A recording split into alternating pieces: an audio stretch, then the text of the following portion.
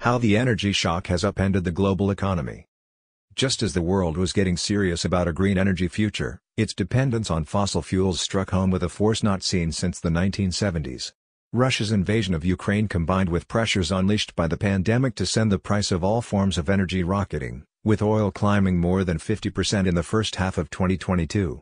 That energy shock was at the heart of a surge in inflation that caused hardship and political headaches around the globe. 1. Why do we have an energy shock?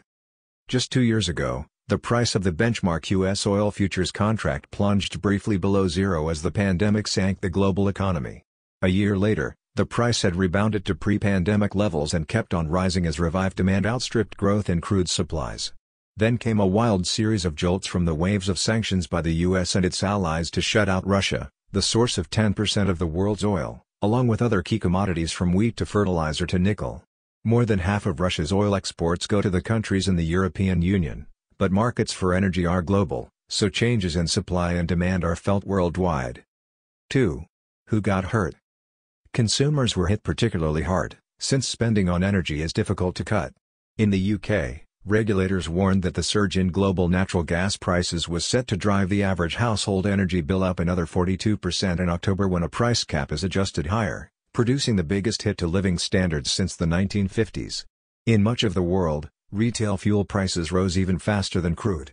Gasoline topped an average of $5 a gallon, 3.79 liters, in the U.S. for the first time in June, the start of the summer driving season there.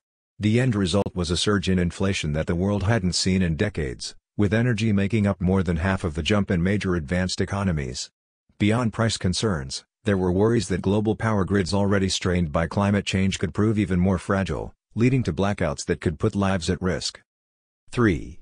What was the fallout? There was a scramble to increase supplies and reroute fuels to where they were needed, efforts that met with limited success. The EU phased in a partial ban on Russian oil and bought more liquefied natural gas on world markets to wean itself off of Russian gas pipelines, which accounted for 40% of supply. By mid-June, Russia, for its part, had cut off gas flows to 4 EU countries. U.S. President Joe Biden's administration asked oil refineries about the feasibility of bringing back mothballed capacity. There were other responses as well. To cool the surge in inflation, the U.S. Federal Reserve and its counterparts were expected to crank up interest rates in the most aggressive monetary policy tightening cycle in decades. China and Japan were exceptions. That won't bring energy costs down right away, but the aim is to slow economic growth to such an extent that inflation fizzles out. 4. Could it drag on?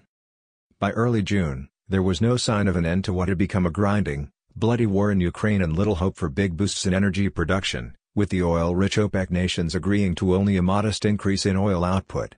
The price of the West Texas Intermediate oil futures contract climbed above $120 a barrel, and a potential post-pandemic resurgence in consumption in China, the world's biggest crude importer, threatened to add even more upward pressure.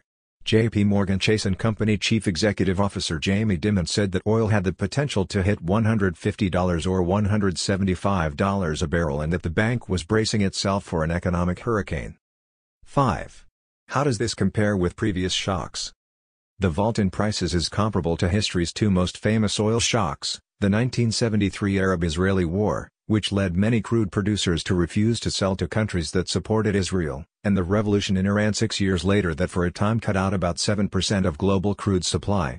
But there are differences. Economic growth isn't as closely linked with oil as it was in the 1970s, output is much less energy intensive than it was back then.